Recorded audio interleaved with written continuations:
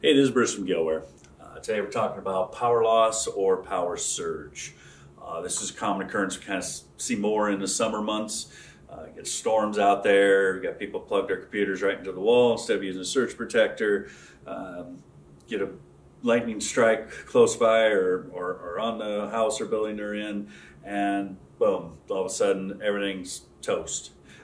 Power loss also could be from lightning hitting things. It could be a squirrel crawling in a transformer. A lot of different reasons why it can be power loss, sudden power loss. But with power loss, a hard drive is normally it's operating, it's spinning, it's the platters are spinning, the read-write heads are always on there floating above there doing their work. When you normally shut a computer off the proper way, a signal is sent to read-write heads to go to their spot. They have a landing spot or a ramp they park on, and then the hard drive spins down.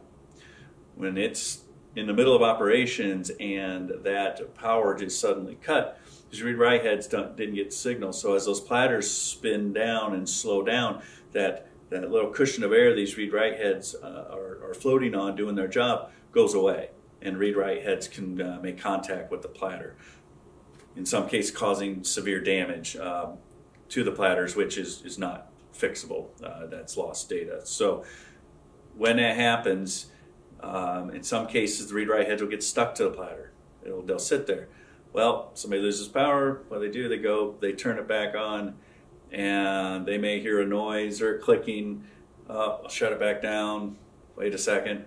I'll turn it back on, and I hear it again. Continually doing that, it's possibly either the read-write heads are preventing the platters from spinning, which then puts strain on the motor, or you're going to go ahead and those platters are going to start spinning with that read-write head on that platter, and it's going to cause rotational scoring. Again, not a good situation. So for the power loss, you're looking at read-write heads and platters as probably the main focus of where things can go wrong. The power surge more on the PCB, so the printed control board on the back, circuit board on the back. Power goes in, gets too much on it, you could fry the components on there. If that board does not function, it does not provide power to the rest of the hard drive.